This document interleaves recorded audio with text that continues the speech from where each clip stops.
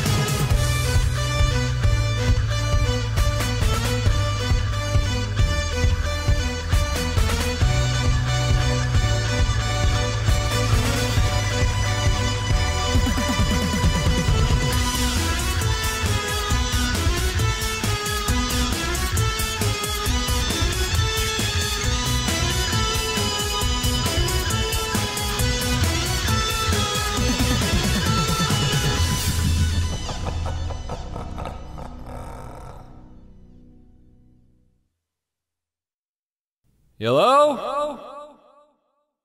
Hello? Anybody hear me? Of course not, Pete. You're in a formless void. Great. Hey, universe! This is Egon's fantasy, not mine. I need more in life than a vast swath of nothingness. Okay, I was thinking more along the lines of a harem of Swedish bikini models, but hey, a door's a good start. Even if it is this door. Okay, level with me. Am I in hell? Hardly, Dr. Venkman. We're in your mind. Welcome to the center of your being. This is the center of my being. I think someone sold you a phony map. Oh, come now. You have a lot of fond memories tied to this office. Of co-eds, mostly. But still, you were comfortable here, and since we're going to have a talk, you and I'd prefer to be in a comfortable environment. Have a seat. Aren't you a little busy right now? Egon's gonna want your attention, and if you ignore him for too long, he'll zap my body, and I can't say I'm really up for any violent bowel evacuations today. Oh, don't worry, I'm perfectly capable of splitting my focus. Now sit. Well, you do seem to hold all the cards. Ha. So, fine, we talk. How about them Knicks? No. Not a basketball guy, huh? Mind your tone, Doctor. Do not disrespect me. Or what? Or perhaps my interest in having this conversation will end. And I will move on to devouring your soul. You got any thoughts on the infield fly rule? Well now, there's an idea. Who likes baseball? Watch out! Down! We gotta get these people out of here, man. We gotta... Egon, how many more of those grenades did you bring? You know, I'm not used to such a complete lack of fear on the part of my hosts. It's one of the reasons I was so eager for a dialogue. Well, I'm not used to 17th century boogeyman having a solid grasp on English. So let's call it even. Touché. Care to hazard a guess? Not even a little bit. Oh, you're no fun. Hey, I'm fun. I'm like a barrel full of monkeys, but without the fur and the teeth and the rabies. You know what? I think you're after something. Strike that. I know it. You're a soul eater who hasn't had a bite since Woodstock, and hippies can't have been very filling. But you want to talk, that doesn't make sense. So tell me, what is it you really want? Okay, people, home stretch. You'll be out of here before you know it. Get away! Is everything gonna be okay? It's gonna be fine. Everybody, get ready to run.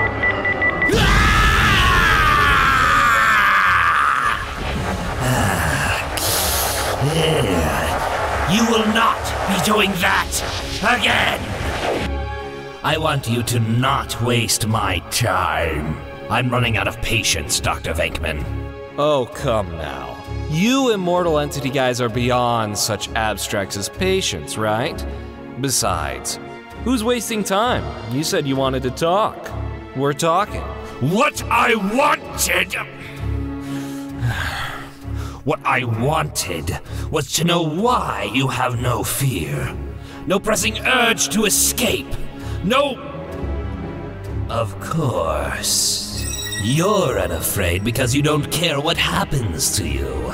And you don't care because one of the things you want most is forever denied to you. Oh, you're gonna try to psychoanalyze me now, huh? Well, two can play at that game, buddy. And you just woke the sleeping dragon. This guy is really doing a number on the local topography. The park manager is gonna want our hides. Well, not like it's our fault. It's rarely our fault. Well, not to this degree. I hate to say it, but we're not gonna get very far blasting monkeys all night long. We gotta take out the source. Huh?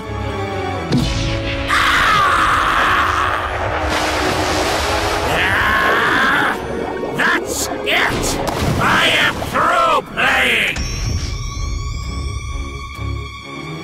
I got it. I'm finally onto you, Bunky.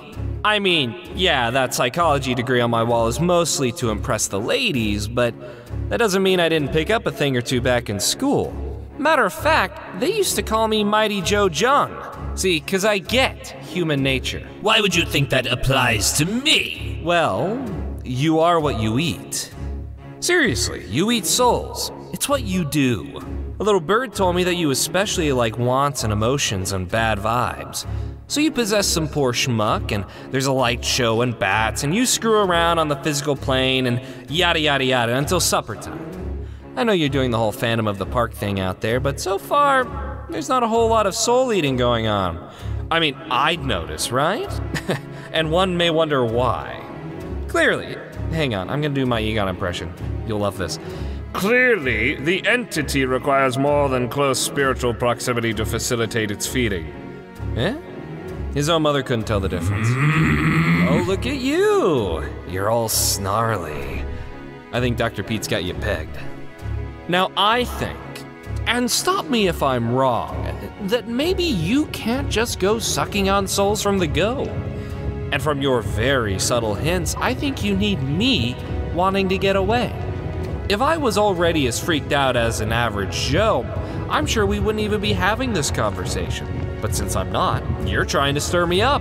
You even broke out the old, I need to get back and try to rekindle things with my former love ploy. That's desperate. I mean, here I am with all that yummy, modern greed floating around my prefrontal cortex, as finely processed as a hot dog, a meal so tempting you just couldn't say no. And you can't even get a bite in. Must be frustrating is all I'm saying.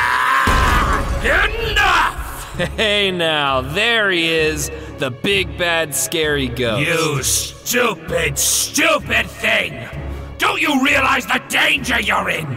Don't you understand what is going on? You're dealing with a trained psychologist, Jack. I minored in understanding.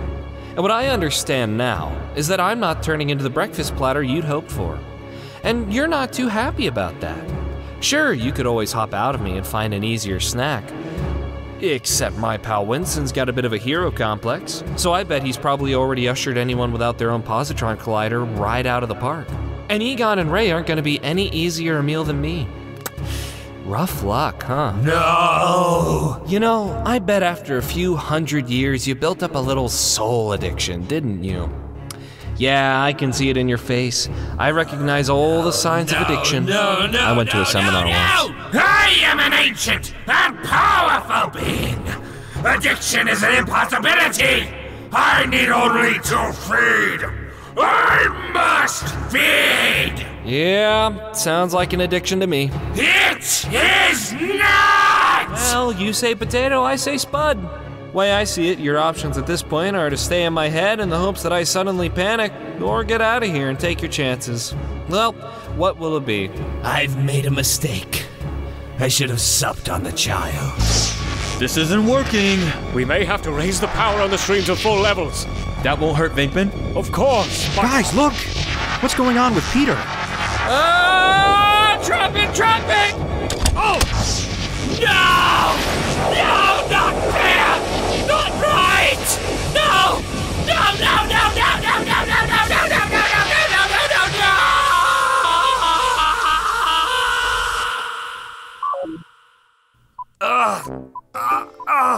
Oh, God. You all right, Pete? No! How'd you exercise yourself? I did what I do best.